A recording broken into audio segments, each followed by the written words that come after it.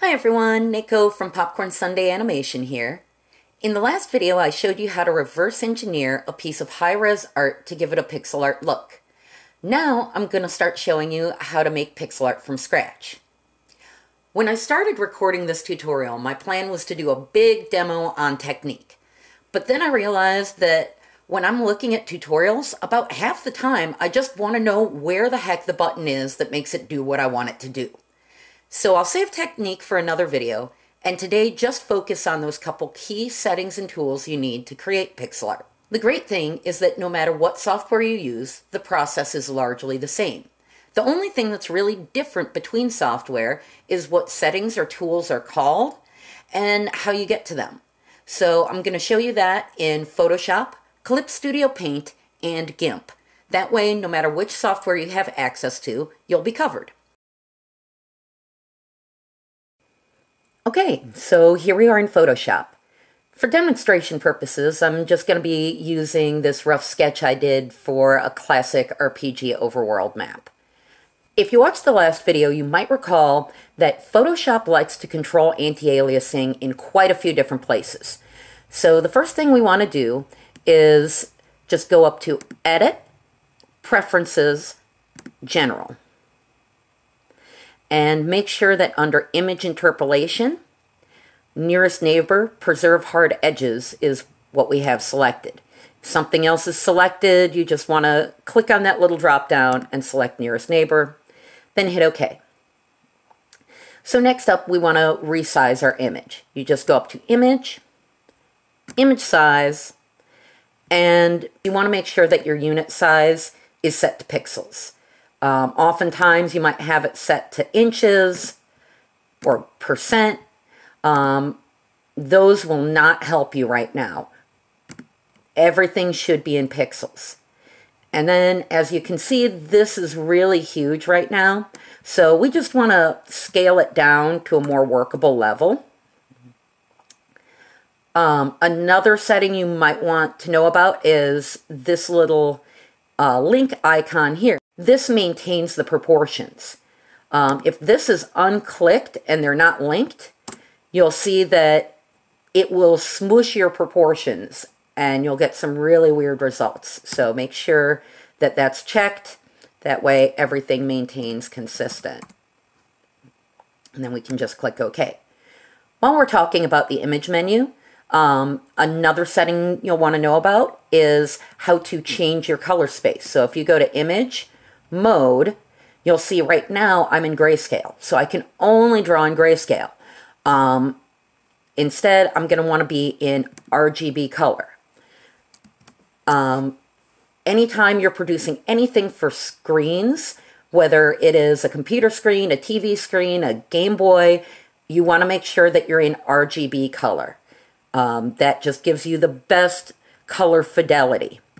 Then we can zoom in using the magnifying glass, get more down to a pixel level. If you hold Alt, you can zoom out. Let go of Alt and you can zoom in.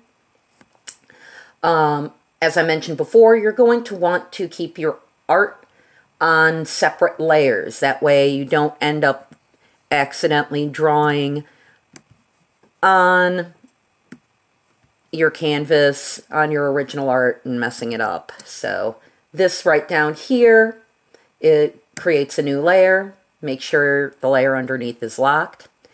If for some reason you don't see this, or you're clicking around doing something, you don't know what you hit, but you closed it, and you can't find it, anytime that happens, don't panic. Just go up to Window, and this has all the various panels in it that you can pull out. So we just find Layers, and there it is, right back where it belongs. Okay, so now we just select the brush, make sure it's at 1 pixel, and you'll notice that we have a problem. It's giving us this big, chunky, anti-aliased line. Definitely not what we want. Anytime you're working in pixel art, you're actually going to want to use the pencil tool. So I just click and hold on the brush tool, And then I can select the pencil tool. And as you'll see, that will give me a nice aliased line. I can draw right at the pixel level like I want to. So that's what you need for drawing. Now for erasing. Grab the eraser tool. We notice it's set to 1 pixel. Everything should be fine, but nope. Yet again, we're getting anti-aliasing. That's because Photoshop conveniently hides a little setting up here for you.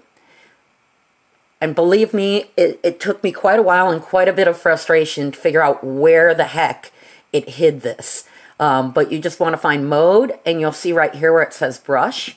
You want to switch that to pencil. And ta-da! Nice, clean. You can erase 1 pixel at a time. Finally, just for fun, if you're not sure how to change the color of your brush, these are your color swatches right here. You can just double click on it, pick whatever color you like, click OK, and we're in business. So yeah, that does it for Photoshop. Now let's do the same thing in Clip Studio Paint. Once again, we'll start by resizing the image.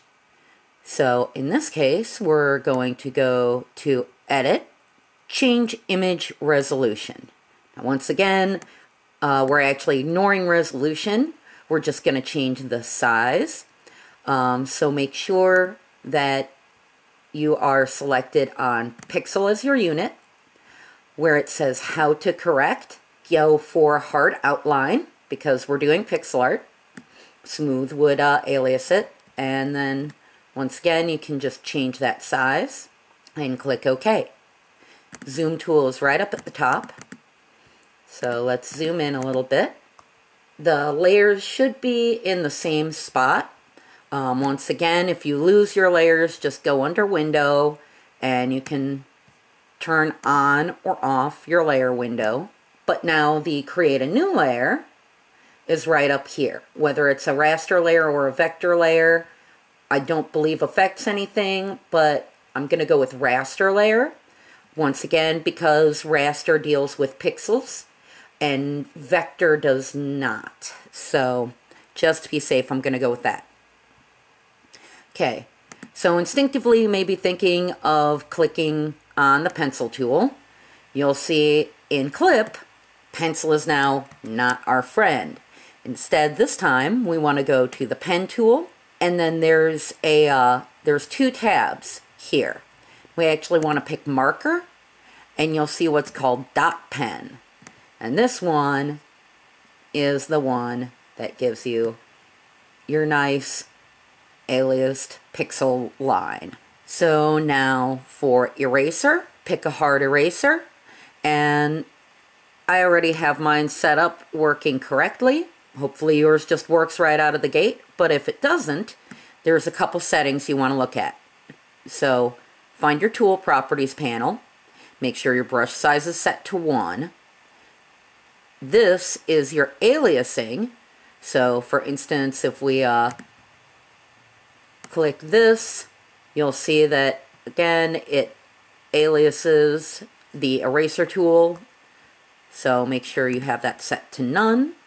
And then our color picker, we can either double click here for it. It'll also show up down here.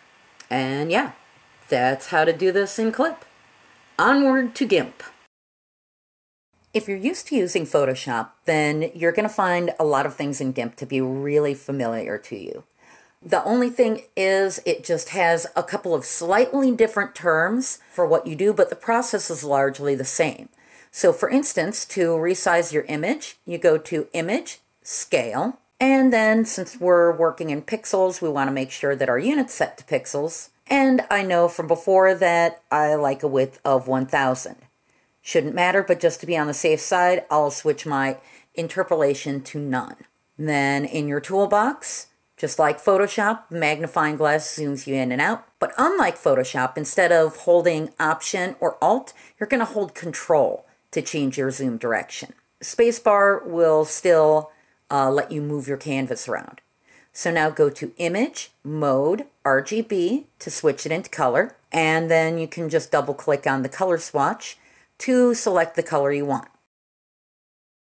Now to make a layer, just go to Layer, New Layer, make sure it's set to Transparency, and you'll see that that has appeared on the right-hand side in the panel that says Layers Brushes. So as usual with pixel art, the pencil tool is your friend, so click on that. Then you'll see next to where it says Brush, there is a little box. Just click on that and that gives you a whole bunch of different presets. And you'll notice the first one, conveniently, is that hard pixel brush. Just make sure that your size is set to 1. And that's all you need. So now for the eraser, you'll see that the anti-aliasing problem has reared its head again. There's a couple things we want to check to fix that. First, look for dynamics and make sure dynamics are off. Second, looking a little bit lower in the menu, you'll see something called hard edge. Click that checkbox, and now, as you can see, we have a lovely 1 pixel hard eraser. And that's it. The process from there is all the same no matter what you use. Thank you for watching. Hopefully you found this at least a little bit helpful. If you have any questions, just post a comment below and I'll do my best to answer them. Check back next time when I'll be getting into the artistic side of actually drawing pixel art. Bye!